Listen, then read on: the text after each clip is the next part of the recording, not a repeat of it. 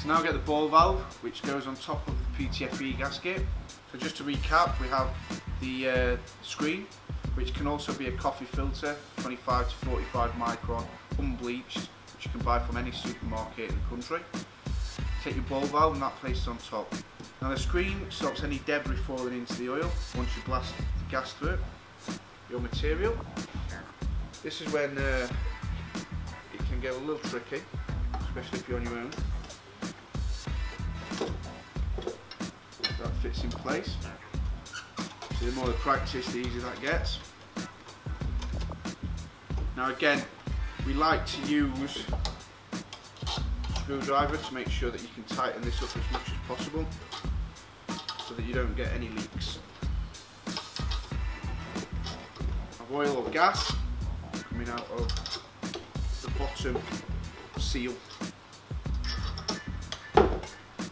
Now you're confident that's nice and tight, you can start administering the gas.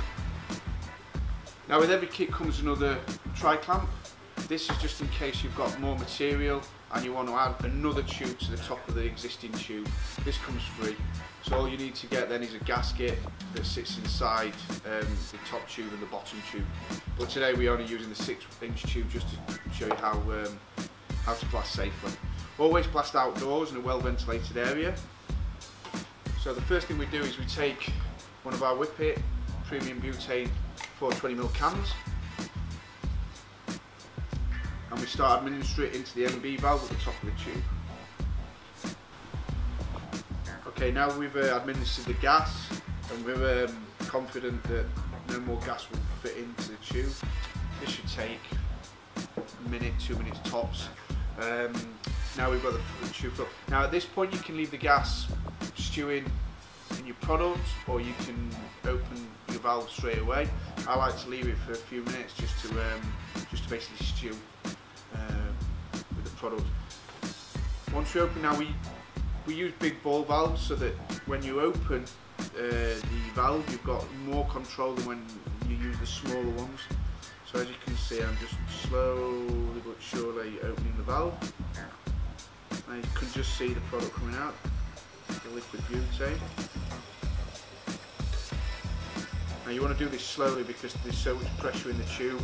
They're around 20 to 25 psi, maybe 30 psi that builds up within the tube. Normally about 24 psi.